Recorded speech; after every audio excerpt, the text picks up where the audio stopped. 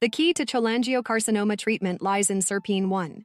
Cholangiocarcinoma, a rare and aggressive bile duct cancer, is often detected late, making it hard to treat. Researchers have uncovered a key protein driving its growth and resistance, offering hope for more effective therapies.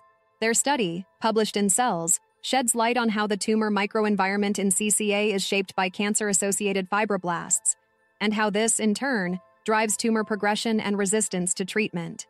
The researchers emphasize that the desmoplastic reaction, a process involving the accumulation of a dense, fibrotic matrix around the tumor, is a key factor in the poor prognosis and resistance to chemotherapy seen in cholangiocarcinoma.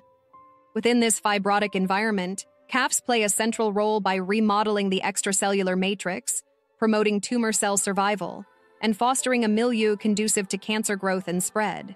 Study found that the SERPINE1 gene, which produces a protein called PAI1, plays a major role in bile duct cancer.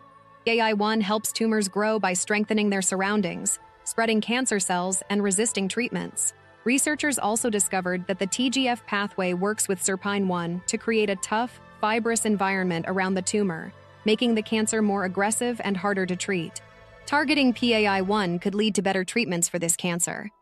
The study suggests targeting PAI1 could slow or prevent the spread of bile duct cancer. Blocking PAI1 reduced cancer cell movement, showing promise as a new treatment, especially for drug-resistant cases. This research provides new hope by focusing on the tumor environment to improve patient outcomes.